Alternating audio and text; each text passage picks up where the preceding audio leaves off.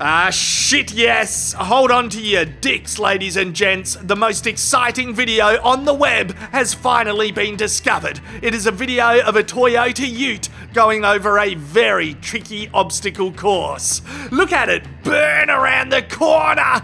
Now he approaches a fucking dodgy, rickety Indiana Jones fucking bridge, but the driver is a consummate professional. He doesn't panic. He goes slowly. He breathes. And then he hits the accelerator over the bumpy shit. He goes over some more bridges. Oh no, he's crashed. Thankfully, a giant helps him out. He drives over more bumpy shit, up a little mountain, no worries. Chucks a left, up another fucking mountain terrain. Come on, you can do it. Just punch it, and he's over. Now there's a steep decline. You're gonna have to get a run up here. Maybe you can do a trick, get some air.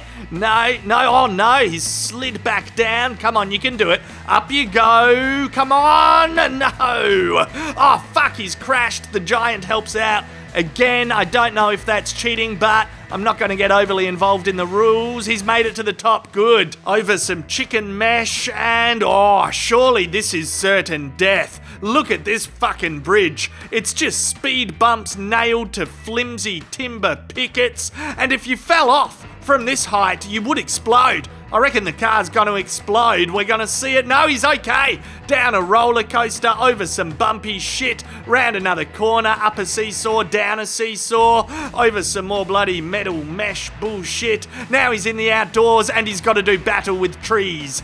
He gets round that one okay, and then over another bridge, round the corner here, and he's stuck. Tree beard has got him here. He's fucked. That tree is not budging. Yep, the giant has to come in, help him out again. The giant is pretty ruthless. He puts him back in the same spot. You could put him in front of the tree. Surely you could put him in front of the tree, but he doesn't want him to cheat. You've got to do this with skill, and he's done it. As I said, consummate professional, this driver.